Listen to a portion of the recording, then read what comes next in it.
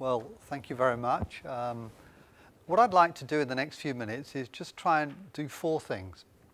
First of all, I want to try and get across the message that at the moment in biomedicine and drug discovery, there is an incredible amount of duplication and wastage. Secondly, what I'd like to do is to share with you an increasing concern that a lot of published literature is not reproducible, especially data on animal models. Thirdly, I'll comment on what we're doing. And fourthly, I'll comment on what we're planning on doing. So firstly, with respect to this duplication and wastage in biomedical research and drug discovery. So let me give you two stories. Firstly, back in '97, I was working in a company called GlaxoWellcome. I was working on a target, a protein. It's called TRPV1. The name doesn't really matter.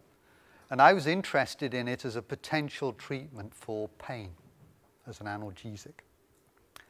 In 1999, my friend John Davis, he generated an animal model where he removed this protein from birth, and that in those animals, they seemed to have less pain.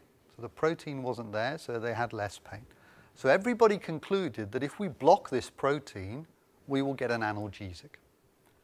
In 2000, the whole pharmaceutical industry jumped on that target as a target for pain. In 2003, when I was now in GlaxoSmithKline, we generated a molecule which actually blocked that protein, and we took it into the clinic, into patients, and it wasn't analgesic, and in fact it caused an increase in body temperature, a hyperthermia. That was 2003. In 2006, there were still 60 companies working on that target. Middle of 2010, I was chairing a meeting in London, and there were still academics, biotechs, and pharma working on that target. And then, December 2010, AstraZeneca published their clinical data. There was no analgesia with their own molecule. There was no analgesia, and there was an increase in body temperature. Now, just imagine in 13 years, how much money, how many people's careers, and importantly, how many patients were wasted. Because all these companies with their own molecules were dosing patients with molecules that are destined for failure. Ethically and morally, that is wrong. The second example I'd like to give you is with respect to Alzheimer's. Now, in Alzheimer's, a hypothesis that many of us have been working on for now 29 years is that a protein called amyloid accumulates in the brain, and this is what causes cognitive decline and dementia and loss of memory, etc. So everybody has been trying to stop the production of this protein, or increase the breakdown of this protein, or increase its removal from the brain. I was at a meeting in Washington on Monday and Tuesday, organized by the NIH.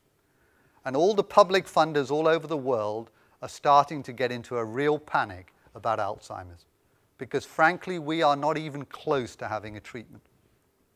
Paul Asen, who's a leading scientist, works in California, he said, 400 molecules hitting amyloid have been shown to work in animal models. Not one has worked in the clinic. 29 years we've worked on that hypothesis. Together, in academia, in biotech, and in pharma, we have spent in excess of $30 billion. Billion dollars. And we still don't know the answer. Everybody's asking, what form of amyloid do we need to inhibit? Where in the brain do we need to inhibit it? When do you need to give the drug to the patients? And if you do inhibit it, is it going to have any benefit in patients? 29 years and $30 billion later, we still don't know the answer, because all these companies are doing their own experiment internally, in parallel, in secret.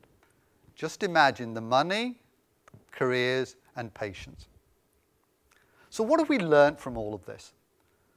What we've learned is that in early discovery, all this competition, all this secrecy, all this obsession with IP, and lack of publication or lack of speedy publication is wasting money, is wasting people's careers, and importantly, is harming patients. And we are desperate for new treatments for Alzheimer's.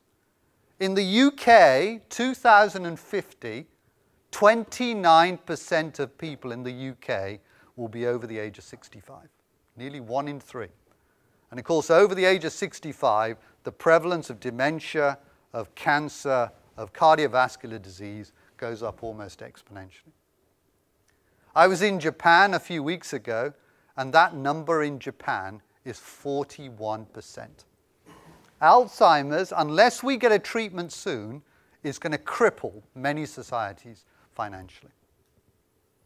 The second comment I'd like to make about is this lack of reproducibility of data, in particular animal models. And again, this came up at this meeting on Monday, Tuesday in Washington.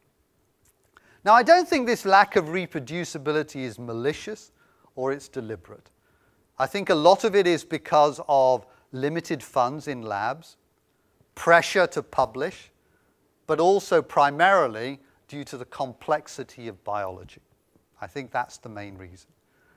Now, what was suggested is that just like clinical data, whenever you do a clinical trial, you have to register it on clinicaltrials.gov, where you actually say what that trial is going to look like, how you're going to do the statistics, how you're going to blind the data, etc. Everybody's now saying we should do the same for animal models.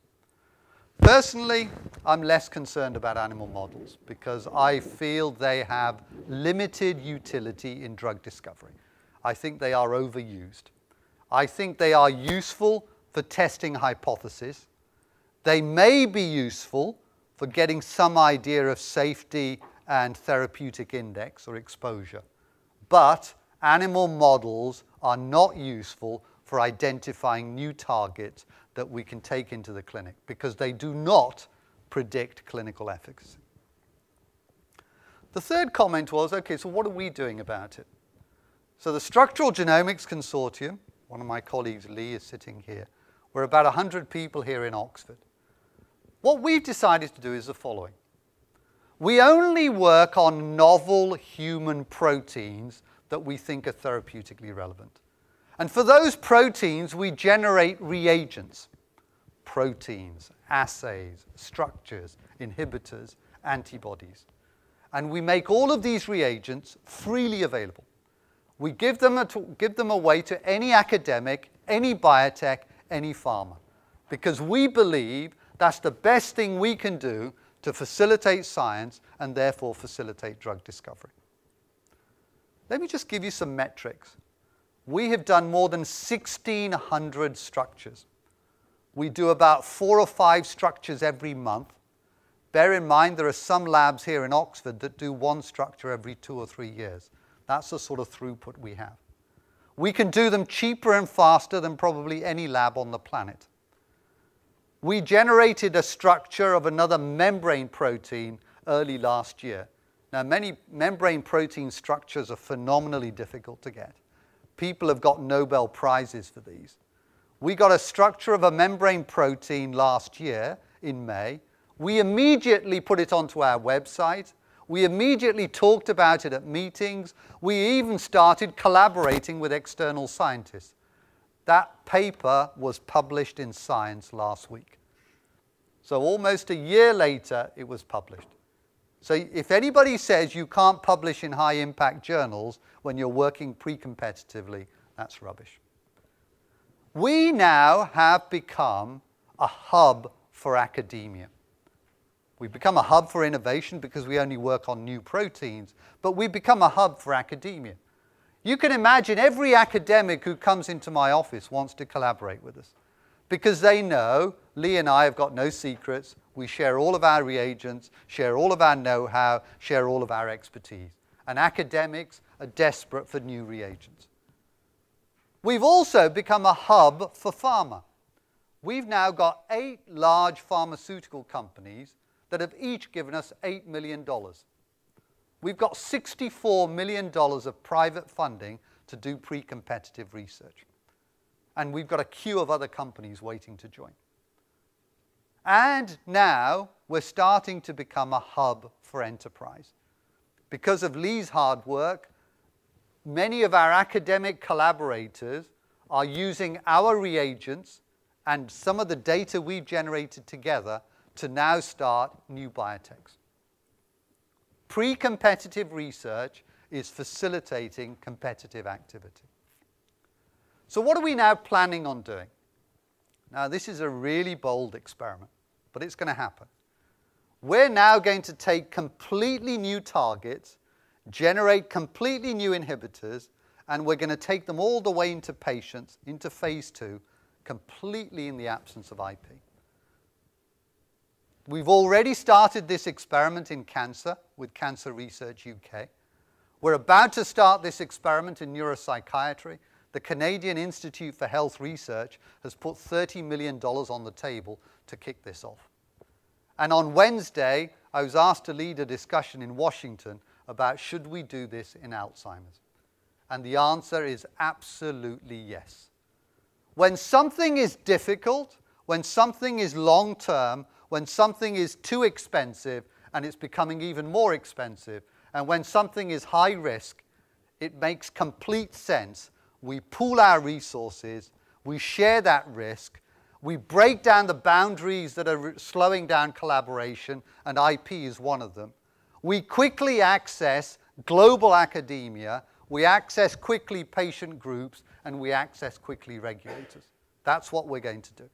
This is the only way we're going to get a drug for Alzheimer's. I said on Wednesday that coming up with a new drug for Alzheimer's is harder than coming up.